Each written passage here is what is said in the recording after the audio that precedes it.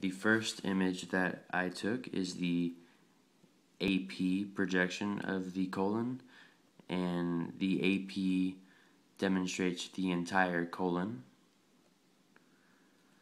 And the next image that I took was the AP axial, as shown here.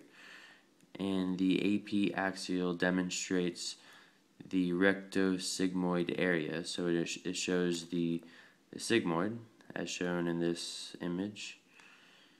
And then the next image I took was the LPO, and that's shown right here.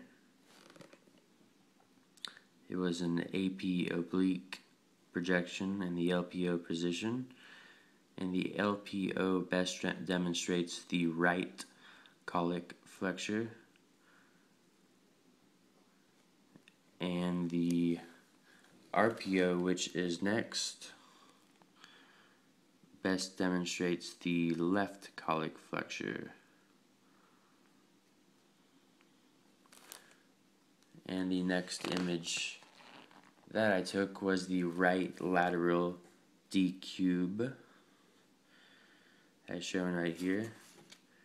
And the right lateral D cube best demonstrates the medial side of the ascending colon and the lateral side of the descending colon. Then next I took the PA left lateral D cube,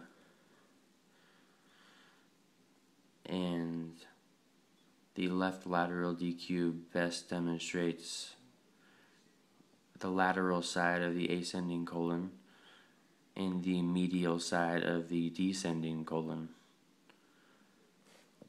And I also took a lateral projection of the rectum,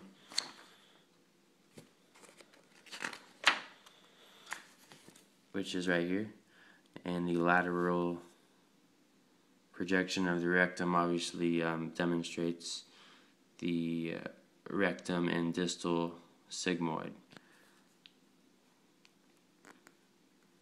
And finally, I then took my post-evac film, which is shown right here, and it just shows the barium that's remaining along with the air in the large intestine. And that sums up my barium enema trigger.